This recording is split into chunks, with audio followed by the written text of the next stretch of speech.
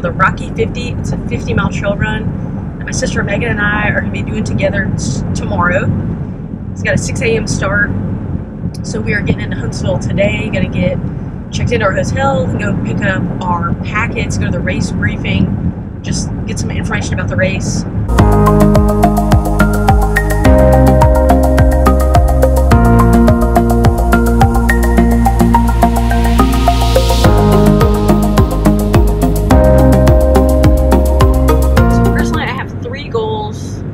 Rocky 50.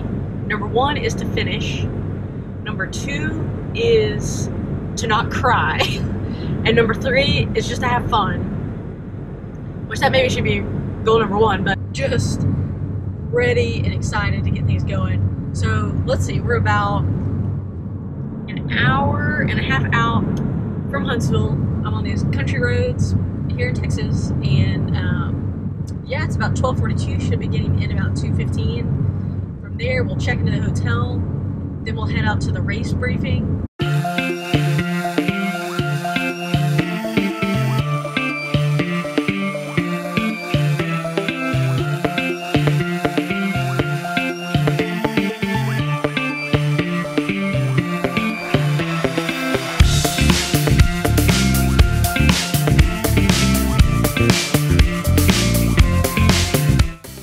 So, that's the stage is good.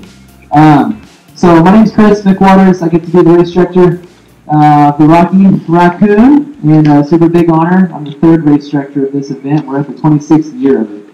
So I'm only 36, so I did not start this when I was 10 years old.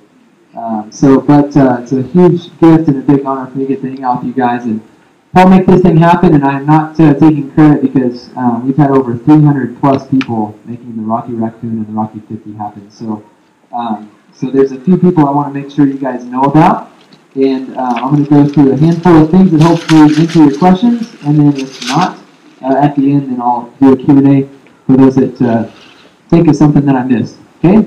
That sound good? Good plan?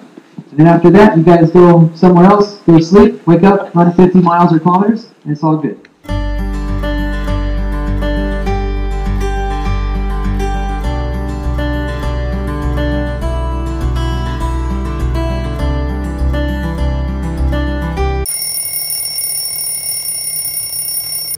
We're gonna do a quick gear video. It is 3:55 Saturday morning. We are up, about to eat a bagel, peanut butter, some coffee, get the day started. So quick gear rundown. So I've got my Zoot shorts that I love, bib number 31.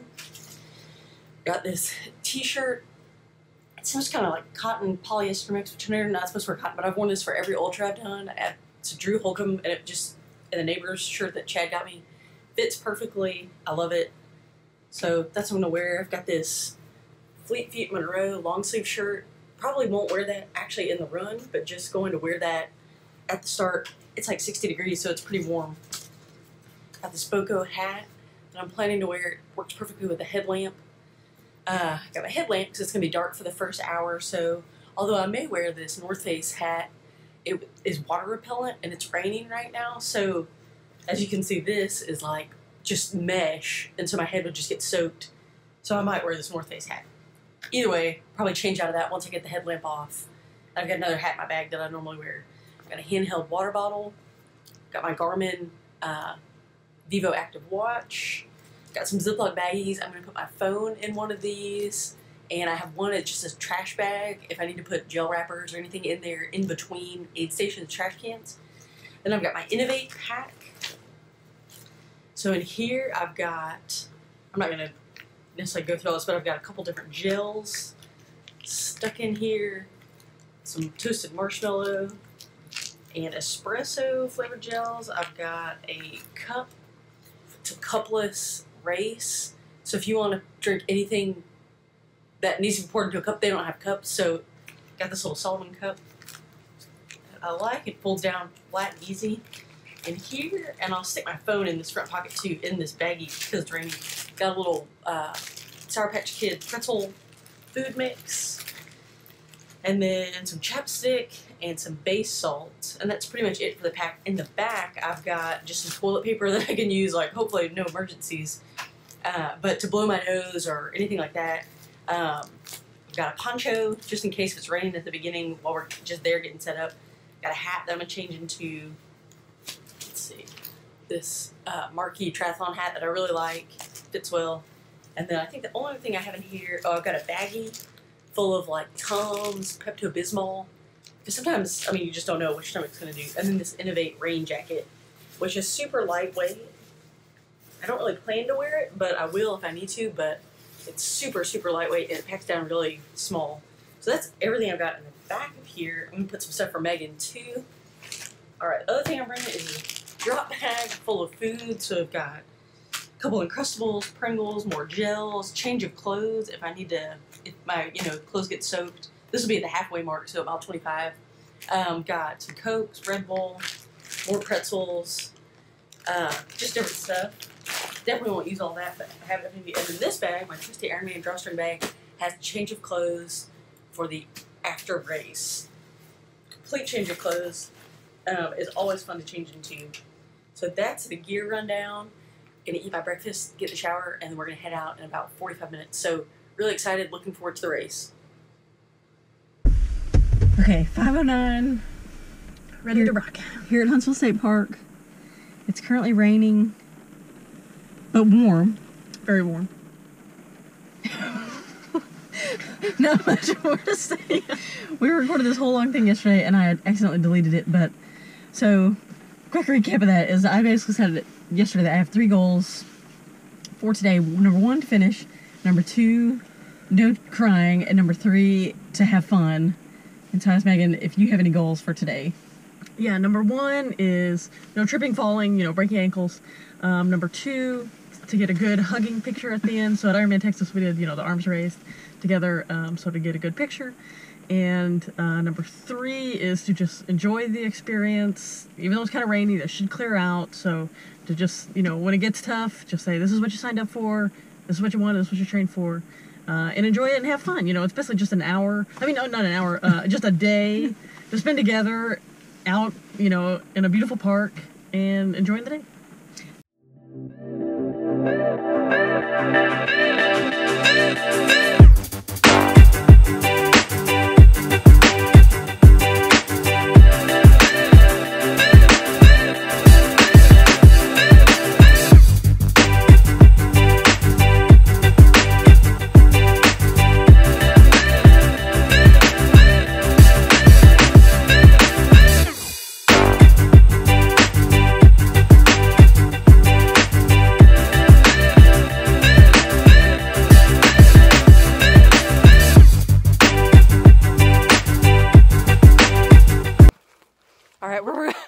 We are about 9 miles in. Almost 10 miles in. Almost 10 miles, leaving the aid station.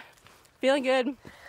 It's been really rainy, muddy, but it's a beautiful day. Starting to be clear. Here's the trail ahead of us. Just a beautiful morning at Huntsville State Park.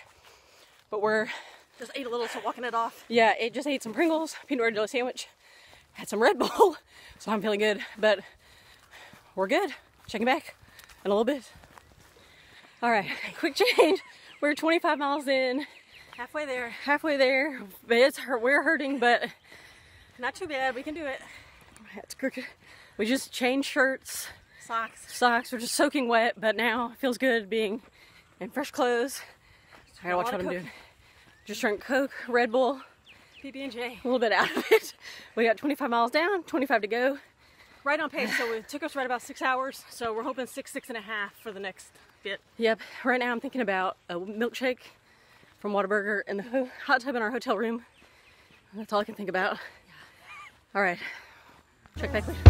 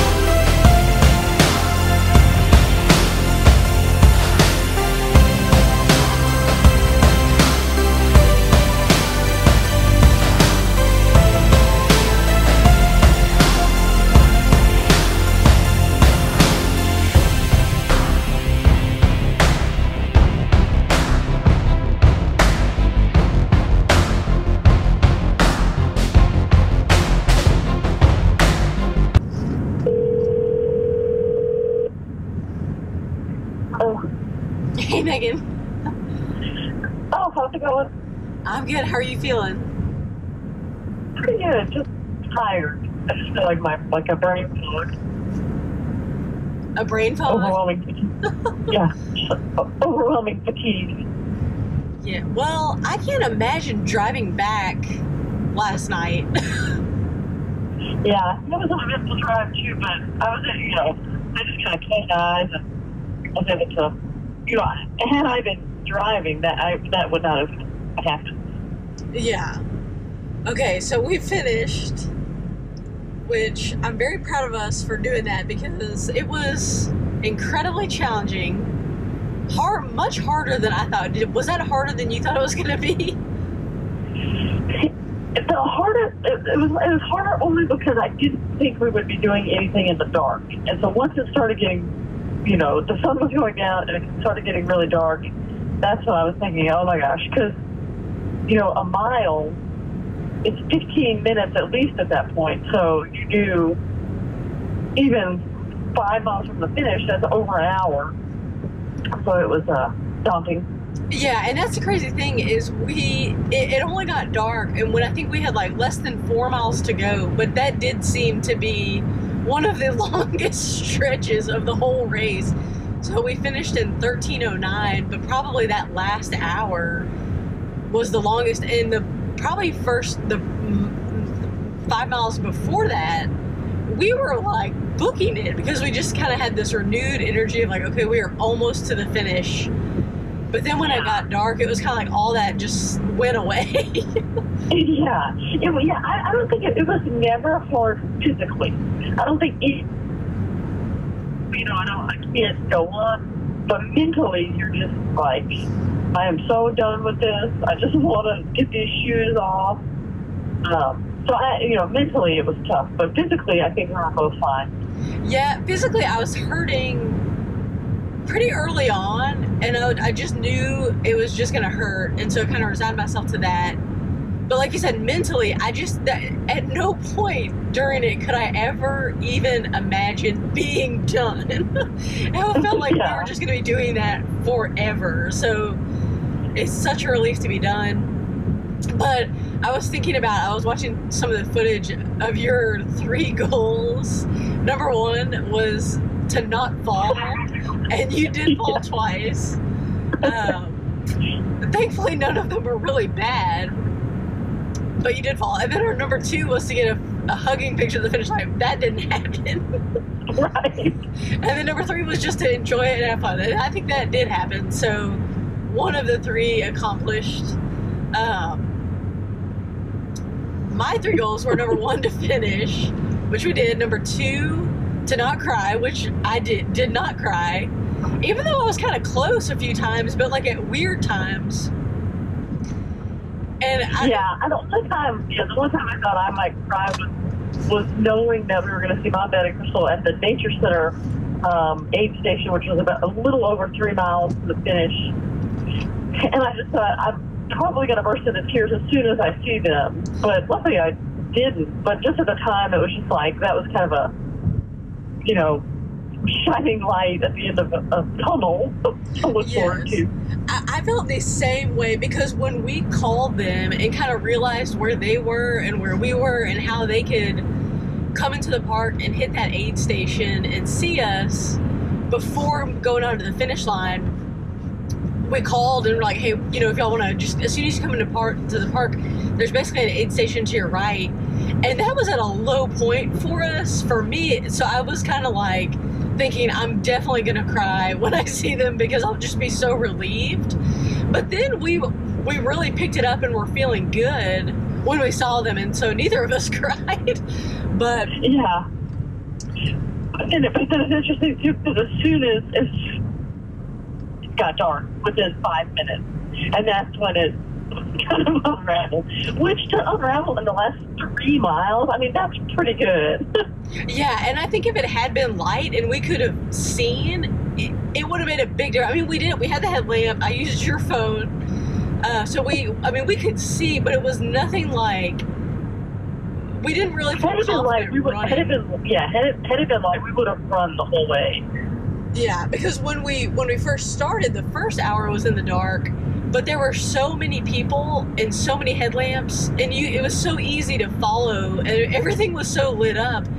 It wasn't hard, but this was literally just the two of us, and it was kind of scary. There were like animal noises. You couldn't see. Yeah, it was just pitch black, and you could see a foot in front of you. You know, whatever the headlamp illuminated.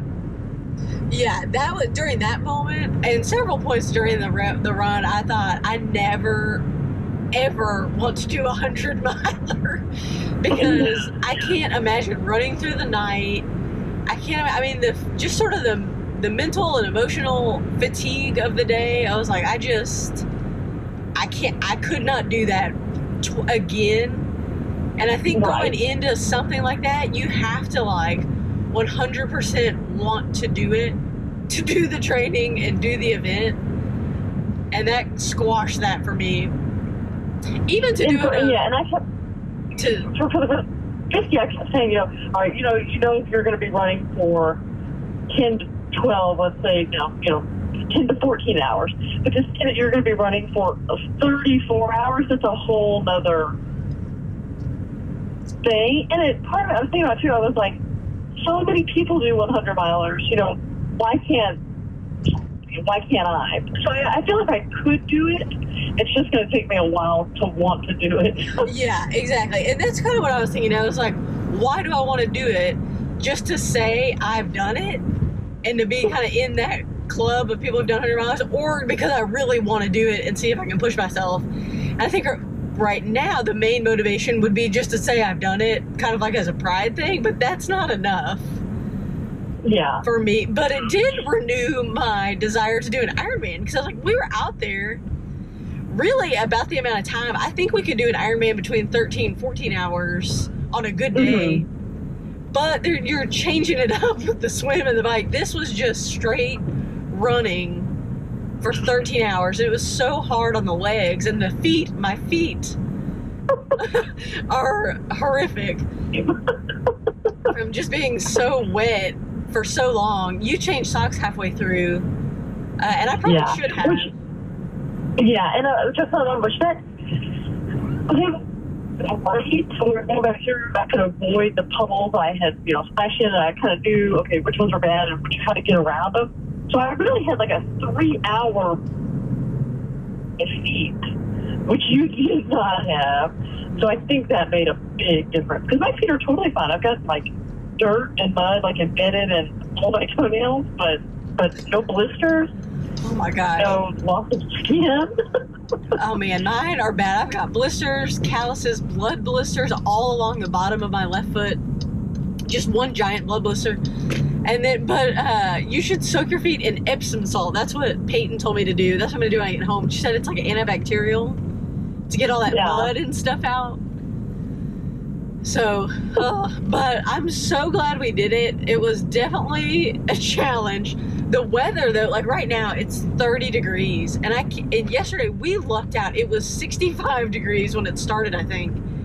And yeah, I thought it got up to like 75. Yeah, it got pretty warm, and then it did start to get cold as kind of a cold front moved through, and it rained a little bit, and then when it got dark, it got cold. But like you said, we weren't just like, I was never freezing. I was just cold a little bit at the very end, but I knew, okay, we're almost done. But yeah, and after the fact, I've never experienced that after a race where my teeth were chattering uncontrollably. I was shaking. I was just so depleted, food-wise, dehydration-wise, and I think my core, and so moving for so long and then you just stop, I think my core temperature just plummeted.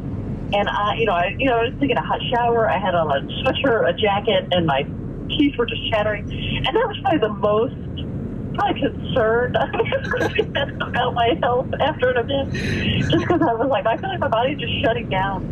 And but once I got some food, that really made all the difference. And ate, and I didn't really have any more of that teeth chattering after, but that was probably the roughest, hour post an event ever. Yeah, well, so when we came back to the hotel, because we were just caked in mud, like from the shorts down, so we both definitely wanted to take a shower, and I could just smell, I felt like I smelled like a dead animal, like that mud smelled, and it was just caked on. So we went back to the hotel.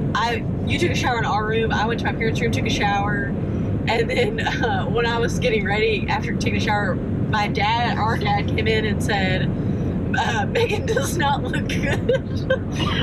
And I was kind of worried because, I mean, at that point I really felt fine, other than my feet and just kind of seeing the horror that they looked like. But see, I don't know what was different, but I think I maybe ate more than you. But I also don't think I was steady drinking water all day. And I know you were dehydrated early on, and I don't think I was ever dehydrated. But yeah, I was extremely dehydrated. I was like about 20.